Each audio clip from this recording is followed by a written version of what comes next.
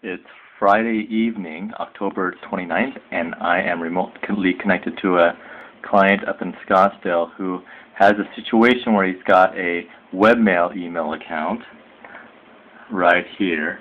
And these are various folders that he has kept within his Webmail account. So he's accessing this account, of course, through his web browser.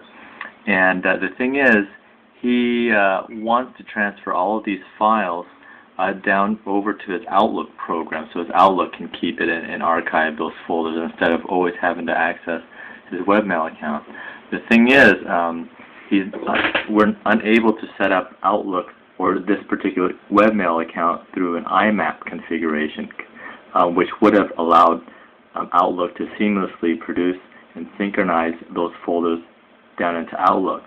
So since this Webmail account has been restricted in that sense to not allow IMAP, a little trick that I've done in the past for many clients is to move the emails that are in each of these folders one at a time into the inbox. And then once they're all in the inbox, one folder at a time, we go off into Outlook and just with the normal POP configuration, have those emails drop down into the inbox folder as it always does, and then once it's in the inbox folder, then compile it into whatever subfolder within Outlook that he wants. And then once that's filtered into what folder that he wants, then messages no longer show up in the Webmail inbox. We're free to do the next folder.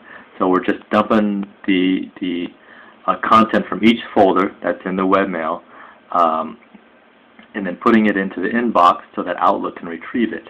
And then once Outlook retrieves it, we just file it down into a subfolder within Outlook and then just repeat the process. So that's what I'm doing right now. So for example, I am on this folder.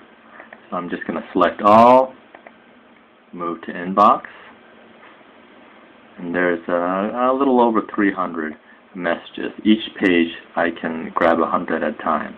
So we'll be doing this about 4 times here. So here's the 300th set of emails, and here's the final set.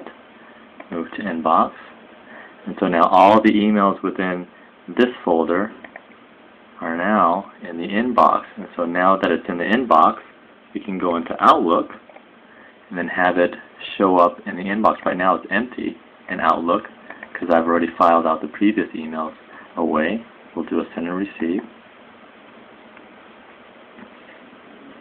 We'll check on the status here.